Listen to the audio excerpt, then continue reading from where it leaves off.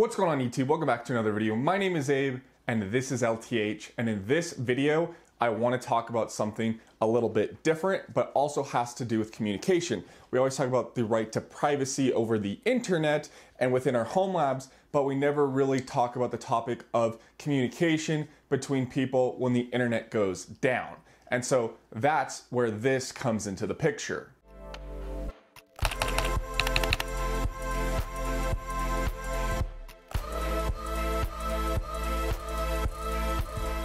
So right here is a little device that we can use for Meshtastic or Meshcore. And so what is Meshtastic? Well, essentially, Meshtastic is a radio frequency or protocol that you can use over a specific spectrum depending on what country you are in with this device. So this is essentially the device that supports those frequencies, those encryption standards, and the actual antenna itself. And then you can plug things into this like a battery pack, a screen, a monitor, whatever, but these can be picked up for like $15. And then you can even just plug it directly into your phone over Type-C and power it that way. So you don't need to bring anything else with you, just your phone, a cable, and this device. So let's go over to the workbench and let me show you what this looks like on the phone and how you can communicate between two people over a completely private network. And again, here's just what it looks like close up. It's just a little device with a little motherboard sitting on it, the antenna coming out of it, sitting in the middle, and then some pins for some other features if you're going to use that, like I was saying, with a battery backup and whatever else. In this case, we're going to use it in the most simple format at just $15, just to show you guys how little you can spend to get this kind of flexibility. Okay, so how do we flash one of these devices once we have it in our possession? Well, we're going to go to meshcore.co.uk, and on their website, they have a built-in flasher designed for Chrome. So if you click Web Flasher on the top right, we will see that we will be presented with a web-based application, and then you can find your device based on whatever one you bought. So this is a great list to go and look at to see what's supported, or you can use the one I have linked in the description, which I've bought many of, and they've all worked great. So in our case, this one is made by a company called Seed, and it's specifically the NRF52XXXX, and there's a picture of it. So if you're unsure of like, oh, I might not have the same device, you can look at the model number on the front of it, just like the picture shows, or just compare your physical device to the picture to ensure you have the same one. Now you can see we have a couple options here. Like I mentioned earlier, you can create repeater nodes and put them in high places so people have great line of sight, and then two devices that are really far away can both see the repeater, and then that information can bounce up and back down to the other device that's super far away, potentially tens of miles, 20, 30, 40, 50 miles away, if conditions permit. But in our case, we can also flash two ways. So via a connection to our device by a Bluetooth connection, which this device has, or just over USB. In my case, I'm going to do Bluetooth because if I want to be able to charge my phone, I need to be able to unplug this from my phone. Or I can plug this into my phone, it connects over Bluetooth and uses my phone for power. But let's say my phone power's low, I can connect this device and my phone into a battery pack or a solar panel, and then they talk over Bluetooth to keep the ports free for charging, and I can still use both at the same time. So once you're in here, I'm just going to select the latest version, and I'm going to enter DFU mode, which allows our device to be ready to be flashed. And so then when I click that, we'll get a little pop-up over here on the left, right next to the URL, and I'm going to connect to the device. Well, it's in DFU mode, and we can see it is active. And now we can click the flash button to put this latest firmware version on our device.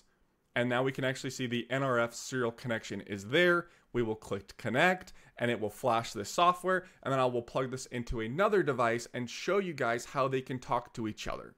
One thing I want to mention too, you may need to try multiple Type-C cables that you have. Not all Type-C cables are the same, and so some may fail to make a connection with your computer and your device. So if you do continue to get a flash delay, please ensure that you try a different Type-C cable, or a one at which you know is a higher quality than a super cheap one like from the gas station. In my case, I actually did just have to switch USB-C cables, and now it works great.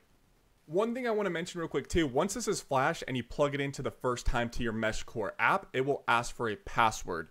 The password is 1, 2, 3, 4, 5, and 6. So you need to ensure that you type that in so it'll be able to connect to your device. If you're super frustrated and don't know how to connect this to your phone, that is the password. Okay, and so once it's plugged into the app, it looks like this. And the device we're going to see is plugged into our phone, getting power, but we're going to connect to it over Bluetooth. So now we can see that it is syncing all of the channels, and we're in. And so you can look at things in here to depend on what you want to do, and to find other devices to get messages between you and whoever you're trying to communicate with. Okay, and so how do we add our contacts all together if we want to create a group with family and friends? There's a couple ways you can do that. If we look at the app, when we're on the channels page, we can click the dots at the top right, and we can add a contact, add a channel, discover contacts, and my contact code. So if I do add a contact, I can grab the information from this person or import from my keyboard if I would like to, or I can scan the QR code on their phone. So I would open up the QR code like so, my contact code like this. I would open it up, and then I would have the other person scan it. Or I can show you, I will have it open on another device, and then I will click add a contact, scan from QR code. The QR code pops up and scans super fast, just like that. You can see they are already added, but that's how you would do it. And then I go over to my contacts page. I can click my contact, and now I can send them a message. I should also mention, when you add a contact, both people need to add each other as contacts on both phones. So you will need to scan the QR code, and the other person will need to scan your QR code. That is the same thing with channels. So another thing I would like to show you real quick is this. If we go to the channels tab, we can click add a channel. When you add a channel, you can create a channel, join a private channel, and scan again with a QR code. So if I go create a private channel, I click, or I name it LTH.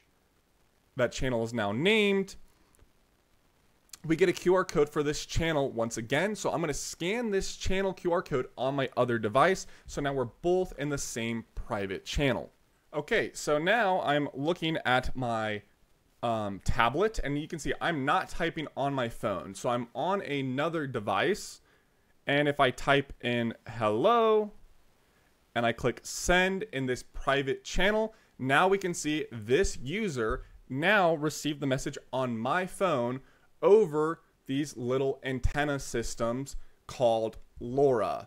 So that is how you set up Meshtastic. That's how you add users. That's how you flash your devices. And that's how you can privately communicate over a network that's completely independent, where you guys hold the keys, the encryption keys, on your local devices. Complete anonymity, security's in your hands. It's decentralized. You don't have to rely on anything else. So let me know what you guys think about Meshcore in the comments below. Thank you for watching. My name is Abe, signing off with another video.